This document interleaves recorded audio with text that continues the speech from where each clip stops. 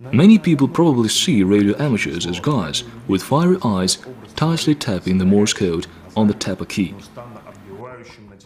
However, this image has become hopelessly obsolete, as radio amateurs now use modern technologies, including digital solutions. Still, as the proverb says, what's old is new again. Actually, even tapper keys can be classified as digital solutions, as they use only two symbols, dot and dash, or using the present-day language, 1 and 0. However, radio teletype of RTTY is more advanced radio communication technology.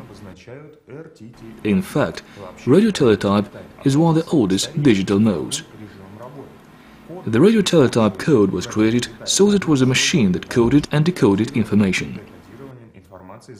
Initially, there were mechanical devices using Baudeaut code. Such machines converted each symbol entered with a keyboard into a 5-bit code, preceded with a start bit and ended with a stop bit.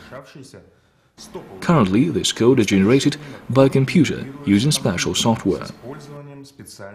Frequency shift keying transmits Baudeaut code within the radio amateur band, with the frequency deviation being 170 Hz.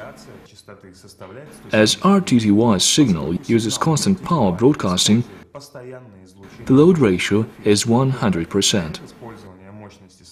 However, the RTTY is not free from shortcomings, i.e. frequent errors occur when shifting from figures to letters.